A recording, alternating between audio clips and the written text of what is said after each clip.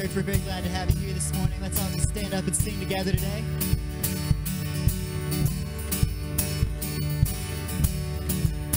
And I was buried beneath my shame. And who could carry that kind of weight? It was my tomb till I met you. And I was breathing but not alive. And all my failures I tried to hide. It was my tomb till I met you. You called my name, and I ran out of that grave, out of the darkness, into your glorious day. You called my name, and I ran out of that grave, out of the darkness, into your glorious day. Now your mercy has saved my soul. Now your freedom is all that I know. The old made new, Jesus, when I met you. You called my name, and I ran out of that grave, out of the darkness, into your glorious day. You called my name, and I ran out of that grave, out of the darkness, into your glorious day.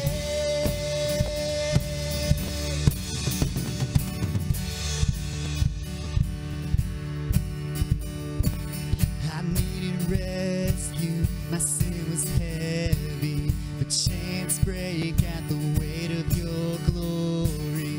I needed shelter, I was an orphan, now you call me a citizen of heaven.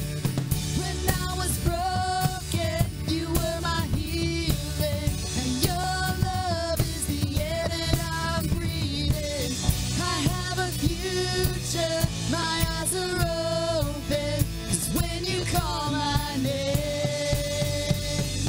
I ran out of that grave, out of the darkness, into your glorious day. You call my name, and I ran out of that grave,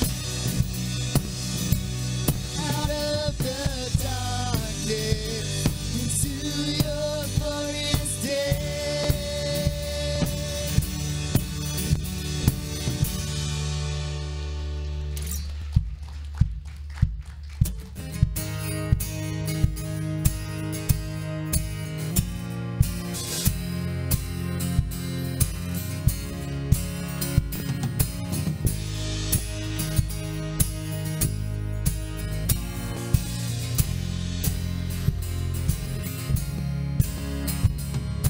Come, let us worship our King, and come, let us bow at his feet.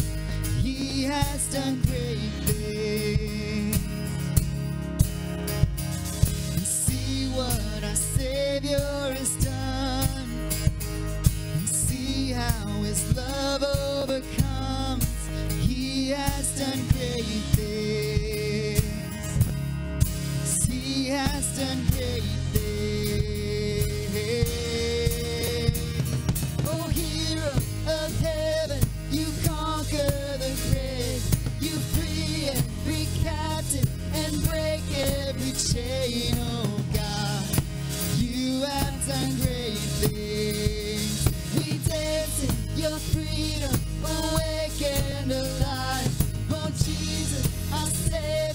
your name lifted high, oh God. You have done great things.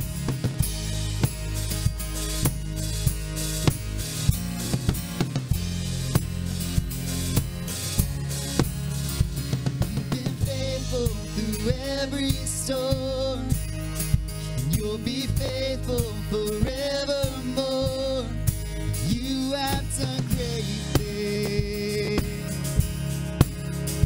and I know you will do it again. For your promise is yes and amen. You will do great things. God, you do great things.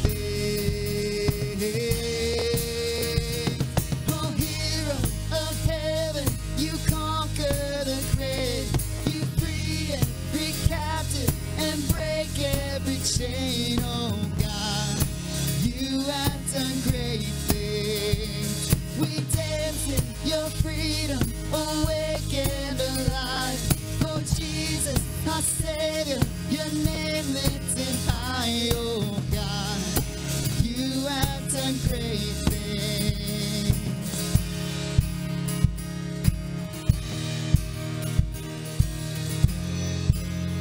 Let's sing this out together.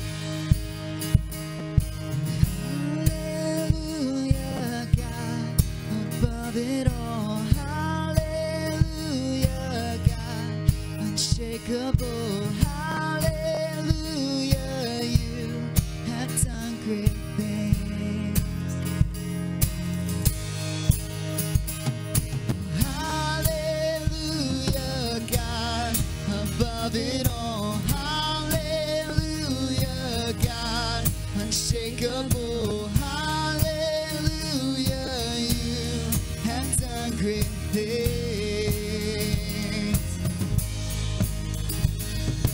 Hallelujah, God, above it all.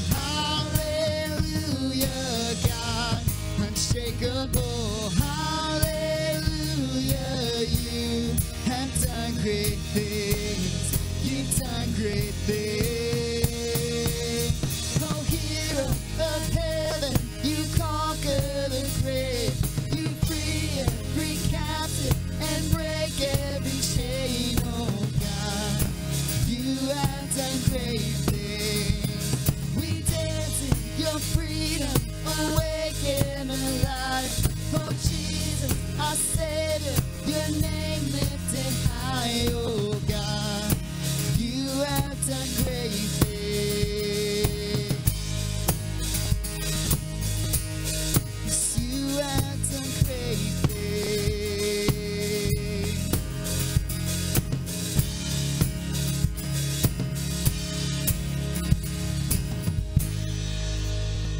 Y'all can have a seat.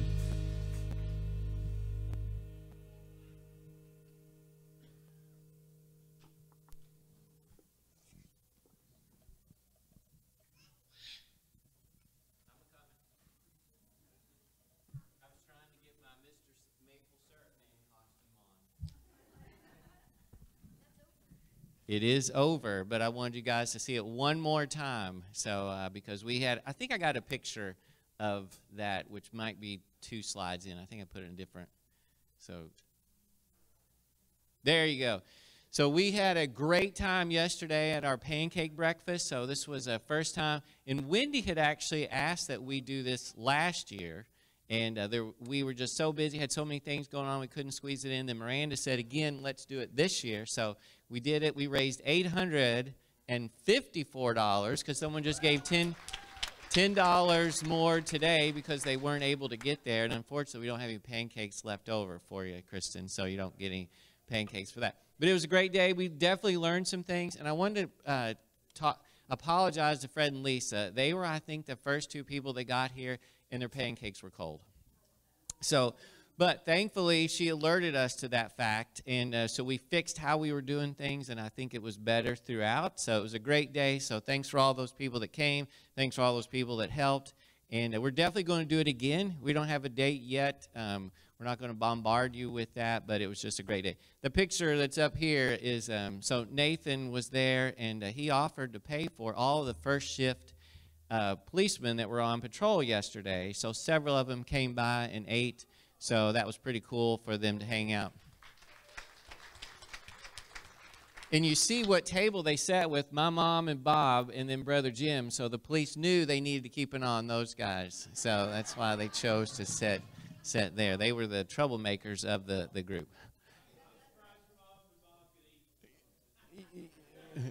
Yes, yeah, they were probably felt like they were in heaven hanging out with all that support. So thank you guys. It was a great day. The students, if they were there the whole time, made $60 each. So it was a great fundraiser for them, and so thanks. It was good pancakes and sausage too.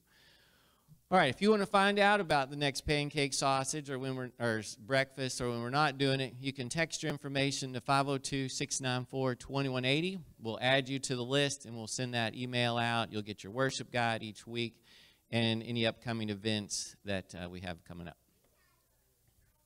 Speaking of which, where's my 50 and older crowd? This can be if you feel that way, look that way, wish you were that way. So this coming... What? All right. So this coming Tuesday at noon, if you're not working or if you can take your lunch, you can come at noon and hang out for our senior luncheon. Jan, did you make that go away? There you go.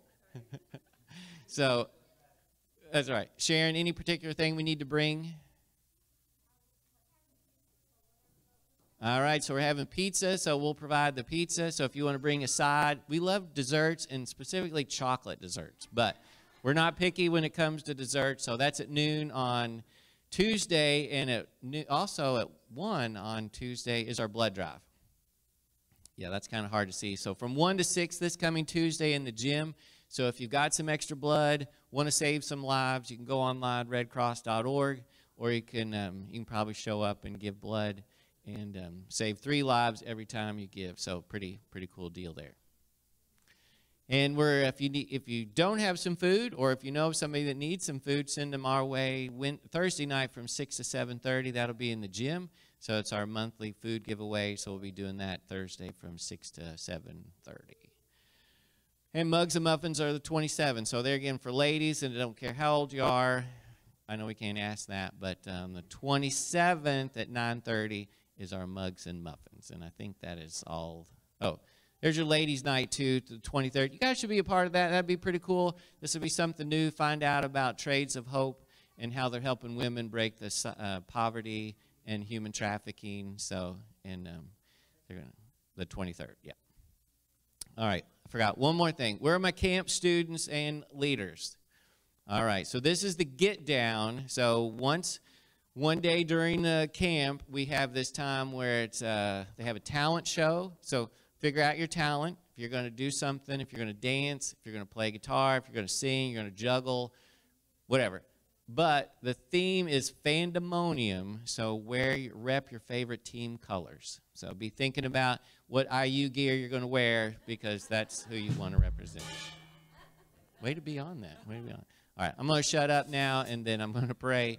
And dear Heavenly Father, we come to you and we thank you for this time that we can gather together, that we can enjoy being in your presence, that we can learn about you and worship you, Lord, and just for all the different people that you send our way. And, Lord, as we continue to do that, Lord, I pray that we would open up our hearts to focus and just be thankful for all that you've done for us. It's in Jesus' name we pray. Amen. For our kindergarten through 5th graders, if you want to follow Miss Sandy out here, she's going to take you upstairs. The rest of us get to stay in here and worship.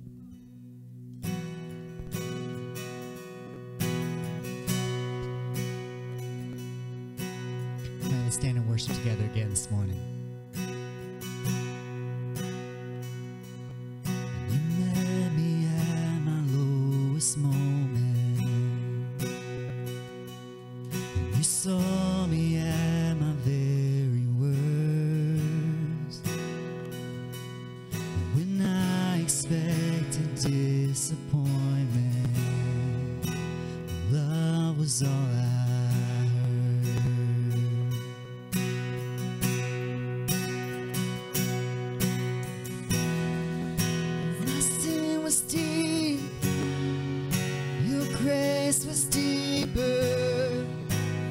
shame was wide, your arms were wider. And my guilt was great, your love was greater still.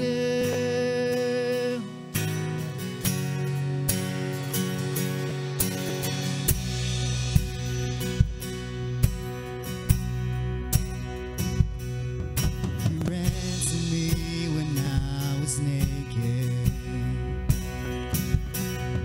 You clothed me in your righteousness.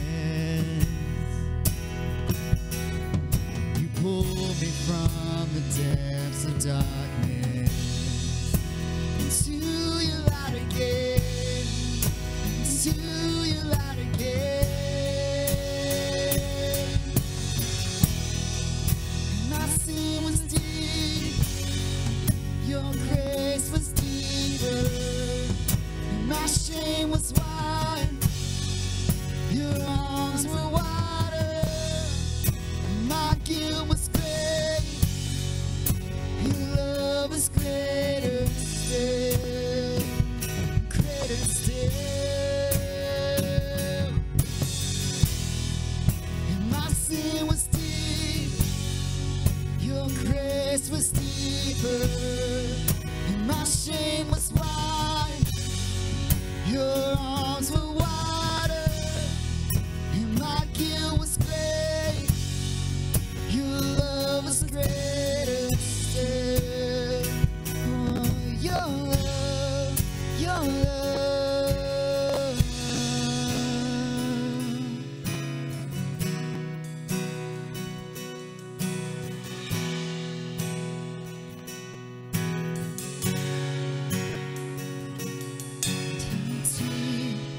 How wide, how far, how high, the love of my Savior, the love of Christ. How deep, how wide, how far, how high, the love of my Savior, the love of Christ. How deep, how wide, how far, how high, the love of my Savior, the love of Christ. How deep, how wide, how far, how high, the love of my Savior, the love of Christ. My sin was deep, your grace was deeper. My shame was wide, your arms were wider still. My guilt was great, your love was greater still, greater still.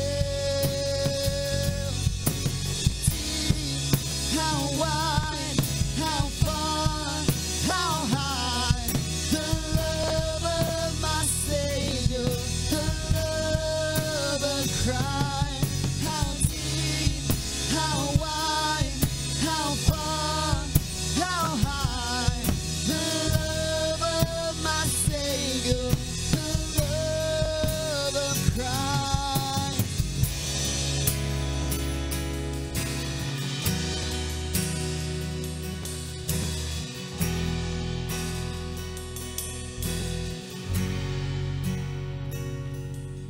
How deep, how wide, how far, how high, the love of my Savior, the love of Christ. And how deep, how wide, how far, how high, the love of my Savior, the love of Christ.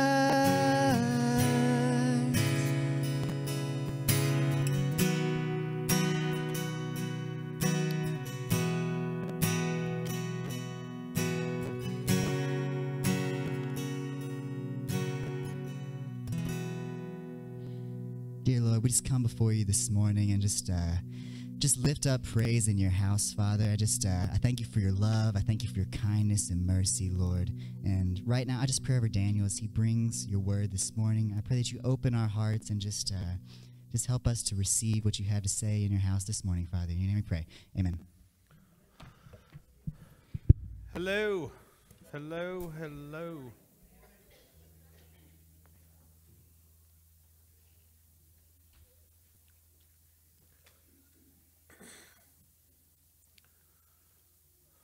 It's I think today this side's winning. Last week it was clearly this side. Today it's this side. So you guys are good. Good job this side. Good job left. That's wrong. No, that's wrong. That's wrong, right? Thanks for being here. Glad everybody's here today. And we're going to be in John 18, 15 through 27. And I was kind of, this passage is famous for Peter's 3 denials, but I kind of got into thinking about this, and we mentioned this in the youth group on Wednesday night a few weeks ago, and it kind of, this question was in my mind, like, why do we sin, right? Even people that are saved sin, right? We still do, no matter how old or how young you are or how faithful you are, it still happens, and it's this question like, what? We know what's right, we know what's wrong, but yet this stuff still happens. We still do what's wrong, even when we know what's right. Have you ever asked this question? Why do humans, why do we sin? And obviously there are lots of reasons, but we know what's right and we know what's wrong, and yet all of us will at times choose to do what is wrong, even though we know it's wrong. Jeff's affirmation here. It's me, Jeff, right? We know I do these things, right? So, and even sometimes when we've promised never to do it. How many people have done something that they promised they would never do? Anybody made that? Yep. See, sin, when it comes down to it, it's personal. The root of our sin lies within ourselves.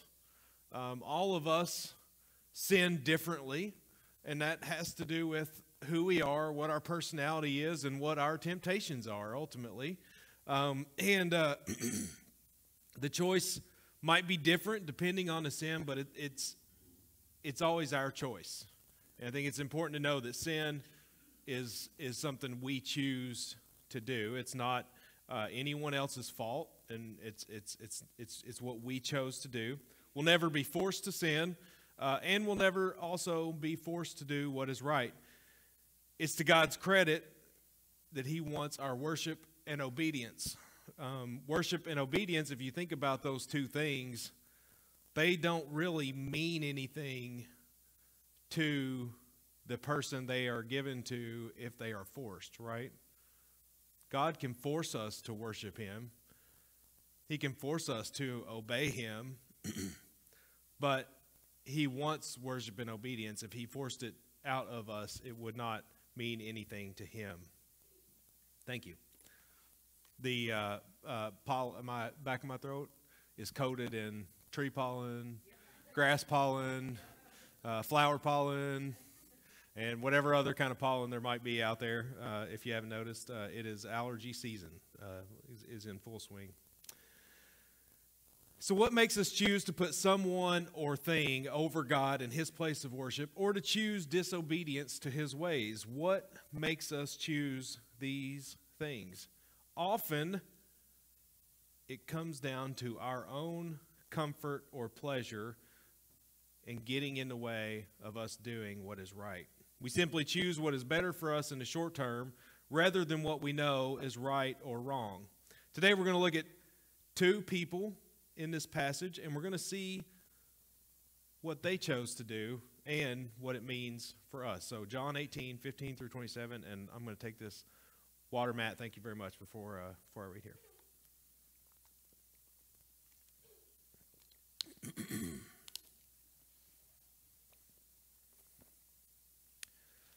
Simon Peter and another disciple were following Jesus. Jesus has just, I set the stage here. Jesus has just been arrested, and he is being taken to the temple to meet with the high priest Caiaphas by the temple guards. Simon Peter and another disciple were following Jesus. Because this disciple was known to the high priest, he went with Jesus into the high priest's courtyard. But Peter had to wait outside at the door. The other disciple who was known to the high priest came back, spoke to the servant girl on duty there, and brought Peter in. "You aren't one of this man's disciples too, are you?" she asked Peter. And he replied, "I am not." It was cold, and the servants and officials stood around a fire they had made to keep warm. Peter also was standing with them, warming himself. Meanwhile, inside, the high priest questioned Jesus about his disciples and his teaching. "I have spoken openly to the world," Jesus replied. "I always taught in synagogues or at the temple, where all the Jews come together. I said nothing in secret. Why question me? Ask those who heard me. Surely they know what I said." When Jesus said this, one of the officials nearby slapped him in the face. "Is this the way you answer the high priest?" he demanded. "If I said something wrong," Jesus replied, "testify as to what is wrong. But if I spoke the truth, why did you strike me?" Then Annas sent him bound to Caiaphas, the high priest. Meanwhile, outside, Simon Peter was still standing there warming himself. So they asked him, "You aren't one of his disciples too, are you?" And he denied it, saying, "I am not."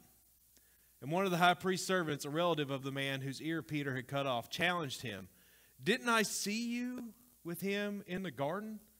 And again Peter denied it, and at that moment a rooster began to crow. Lord, I just want to thank you for bringing us here this week. Thank you for all that you do. And as we get into your word, I just want to ask that you open our eyes and our ears and our hearts and our minds to receive what you have to say, and just speak through this sermon, Lord, to deliver that. In your name we pray. Amen. So start here on verse 17, where one of the guards is asking Peter, "You aren't one of this man's disciples too, are you?" Or a lady there is. And Peter replied, "I am not." We see Peter and one of the other disciples outside the temple, where Jesus is inside being questioned. He has followed Jesus after his arrest, which Brian recounted last week in his sermon. And you may remember several weeks ago, and just one day earlier in real time, that Jesus was speaking to the disciples at the Last Supper. In this conversation, Jesus notified the disciples that one of them would betray him. After trying to figure out who it was and going through a dunking in bread, Peter boldly proclaimed to Jesus that he would not betray him, and in fact, he would gladly lay down his life for him. Jesus was always trying to keep Peter from getting ahead of himself, and he told him a small bit about his future and let him in on the fact that not only was he not ready to lay down his life for Jesus, but soon he would not once, but 3 times deny that he even knew Jesus. Now let's think about Peter. You may know someone like Peter. You may even be someone like Peter. I think often when people, when I read through the scriptures and see Peter, I see a lot of myself. He made big claims about what he was going to do and how he was going to do it. Jesus, knowing Peter and knowing what his future held, I have to imagine laughed a lot of times on the inside when he was listening to Peter proclaim things on the outside. Just like a parent, when we listen to sometimes our children make big, bold claims, right? I know in youth groups sometimes, you'll hear a young teen boy, 12 or 13 years old, talking about going pro in the NBA. And as a kid, it seems so possible, but as an adult, often we're like, that's nearly impossible. Peter was constantly doing these things, and there's I can't think. I was thinking about it last week when I sent Brian this little meme, and it was a dog standing on the edge of a swimming pool, and it shows like 3 or 4 pictures, and the caption says, Jesus. It said, "Come," and then it said Peter, and it shows the dog jumping off into the swimming pool and going. And the last picture is the dog sinking, and its eyes are just as big as its food bowl, And only Peter would have thought when he saw the Lord of heaven and earth walking to him on a rolling sea, hey, I want to do that too. Can I walk on water? Only Peter would have thought that. Always confident, always assured, regardless of whether he was right or wrong. He was positive about what he was saying. It was probably this boldness that was behind Peter's calling in the first place. It was going to take boldness to do what was going to come after Jesus' death and spread the gospel among the people of all the nations. But I bet there were several times Peter had Jesus wanting to send the SMH message to his Father. That's shaking my head for the uninitiated. We can almost hear Jesus shaking his head when he tells Peter about these denials. Peter, being Peter, was just as headstrong in the fact that he would never deny Jesus. But less than 24 hours later, here we are with Peter laying down the first of those 3 denials. Are you one of his disciples? No, not me. I don't know that guy. You have the wrong guy. Why would Peter deny Jesus after being so forthright just a wee bit earlier in this day? How often do we do the same thing? Is your faith stronger in these walls, in this building, in these classrooms, or outside of these walls? For the young people going to camp or who have been, there's nothing quite like the last service at the last night of camp. Your picture of faith that you are will be so full, it'll be coming out your ears and your eyes and the top of your head. But yet, within a few days and maybe even a few hours after returning home, that moment will feel far away. Maybe like it was a completely different person that had those feelings. We are weak in our flesh, and often we do what's comfortable for us, whether it's right or wrong. And the more uncomfortable it is to do what's right, the less likely we are to do it. It's easy to profess faith in a room full of people that follow Jesus.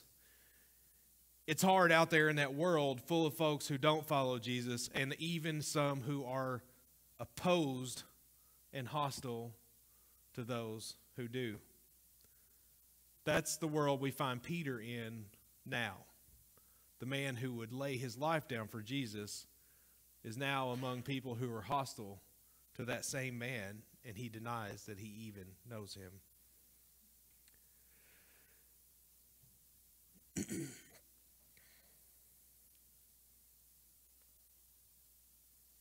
Meanwhile, the high priest questioned Jesus about his disciples and his teachings. And Jesus replied, "I have spoken openly to the world. I always taught in synagogues or at the temple where all the Jews come together. I said nothing in secret. Why question me?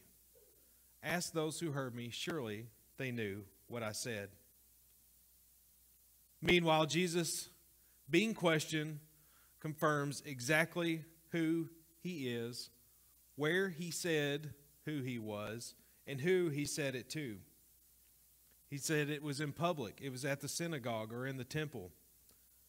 What would Jesus have to gain from lying here? Well, for starters, possibly his life. In the various accounts of the gospel, we see a church bound and determined to put Jesus to death, but a Roman government somewhat reluctant to carry out this execution. There was an off-ramp for Jesus to deny who he was and get himself out of this whole mess that will end with his gruesome execution on a cross. Of course, there was an off-ramp before his ministry even started. If you look back into his temptation, Satan offered him to be ruler of this world. You see, Jesus, just like we are, was tempted and given opportunities to sin and to not meet his destiny and his plan. He had many chances to choose his own comfort over God's plan for his life.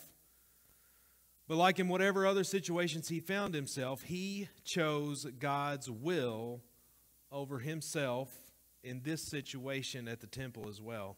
He admitted exactly who he was, knowing it was one step closer to the cross, and also that the burly guard next to him was about to smack him across the face. Yet Jesus chose death over comfort. He even prayed for that guard's forgiveness later this day while hanging on the cross that they executed him on. Notice when discussing Peter that what he told Jesus he would do is lay his life down for him. It seems at times, based on the accounts in Scripture, that Peter thought he was a bit of a protector of Jesus. Peter didn't know it at the time, but his words would be prophetic as he was eventually martyred and killed for his faith several years after Jesus' own crucifixion. But when we hear it in John at the Last Supper, he wasn't there yet. He said it, but he didn't mean it. For me personally, I was reflecting on this, and I hope I never have to choose between execution or imprisonment in my faith. And I also hope and pray that none of you do either. We're very blessed to live in a place where we don't have to choose those things. I fear, even though I love Jesus, that I might have a bit of Peter in me when push comes to shove. My wife always talks about fight or flight, and whenever we're stressed, I often fight. And she is a flight. I don't know whether we would run or try to chop the guard's ears off. But something, maybe not according to God's plan might happen if I was pushed into this situation. Thankfully, though, our salvation is not established by what we are capable of, and our faith is not built upon our own capabilities. Our salvation and faith are based on what Jesus did and what he was capable of. You see, Jesus was just like us as a human. He lived a fairly long life into adulthood, and through that time he faced all the same temptations that we face to disobey God, to put ourselves or someone or something else on God's throne and let that person or thing make decisions for us, to worship those things with our time and our energy, or to just generally be apathetic towards our Creator. He was tempted to sin just like us, but time and time again, he chose God's commandments. He chose God's plan for his life. And instead of reaching this point in his life as a sinner, in desperate need of salvation like us, he reached this moment righteous and fully blameless in the face of a righteous God. You see, Jesus came to this execution in a position to turn it into a ritual sacrifice where he could serve out our punishment that we deserve for our sins. Peter would come to lay down his life for his faith in Jesus years later, but his salvation was not won on that day. Just like Peter, or just like us, Peter's salvation was won by Jesus' death on that cross. No man, no woman, no disciple, not us, not anyone could have done for ourselves what Jesus was about to do for all of us. Lord, as we think about sin and we think about temptation and we think about boldness, Lord, Peter is such a metaphor for our lives. Always ready to jump first and think next.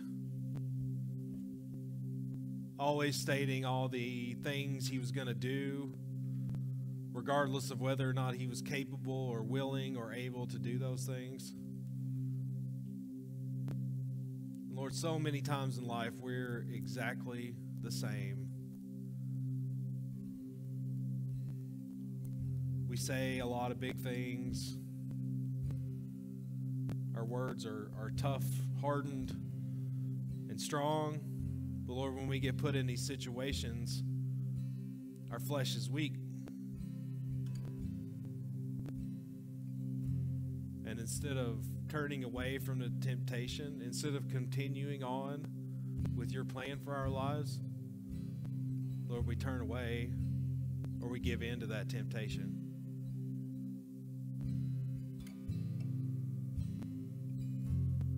But Lord, we see here again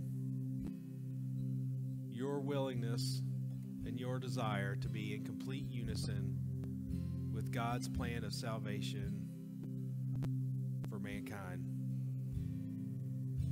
You lived your entire life to this moment without sin so that you could be a righteous, holy, and blameless sacrifice for our sins, so that your death on that cross would serve to be the reconciliation for the punishment that we deserve for sin, Lord. And as we look at this passage and we think about Peter, Lord, and we think about you, first, if there's someone here who has not put their faith in you, has not accepted that you did carry out that death, that you did walk willingly into that death for our sins, Lord, that they could come to know you and accept you and profess you as their Savior, Lord. But also that we can just live in gratitude that even though we are weak, even though we are sinners, even though we deserve judgment, Lord, that you loved us so much, you were willing to take our place. And that through your actions, we are saved, Lord. Let those in this room never forget that, never forget to be thankful for it, and never forget to be gracious for it, Lord, in gratitude. In your name we pray. Amen. Let's all please stand together.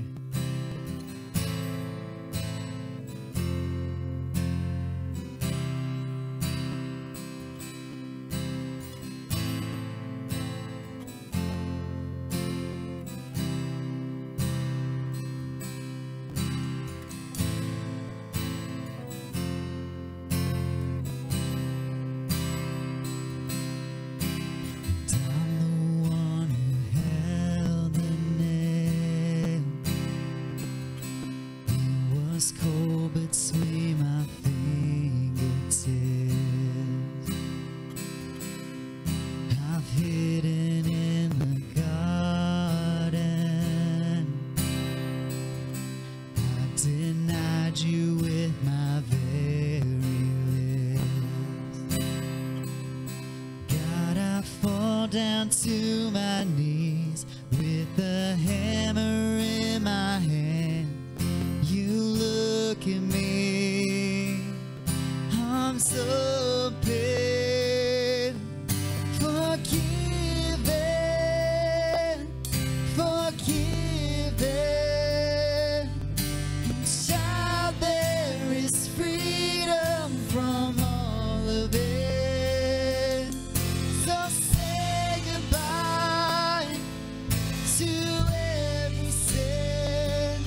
You are forgiven.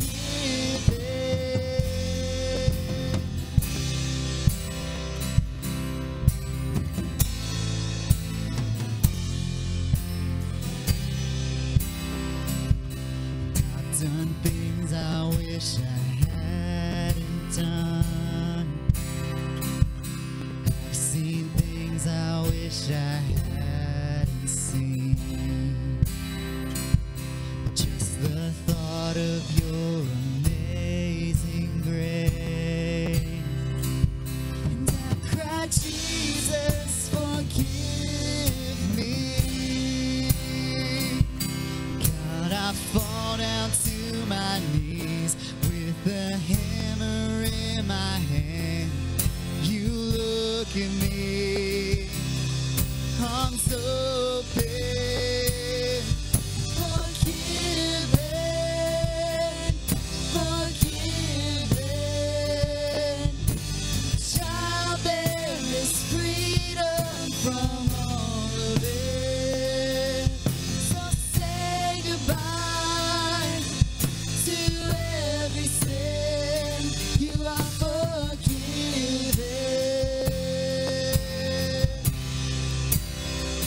You are forgiven.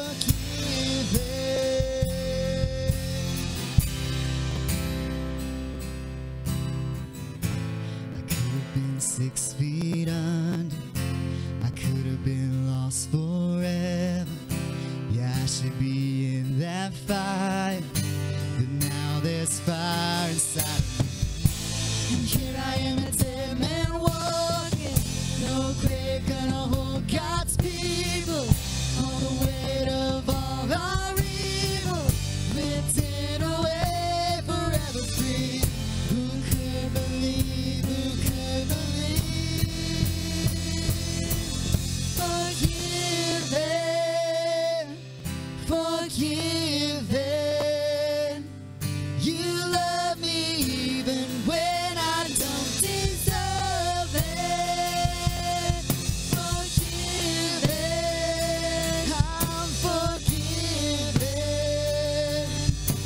Jesus, your blood makes me innocent. So say goodbye to every sin. I am forgiven.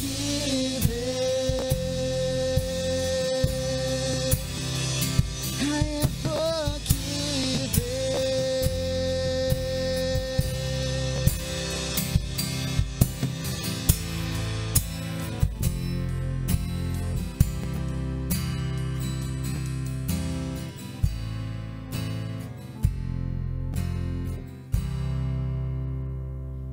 Dear Lord, we come before you this morning and just thank you for bringing us all here together to just worship in this place, Father. I thank you for your forgiveness, for your endless love, and just the mercy that you show each and every one of us, Lord. I just pray that you be with us and just continue to watch over us as we go out into our weeks, Lord, and just bring us back here again safely next week. We love you, and it's in your name we pray. Amen. Y'all have a great week.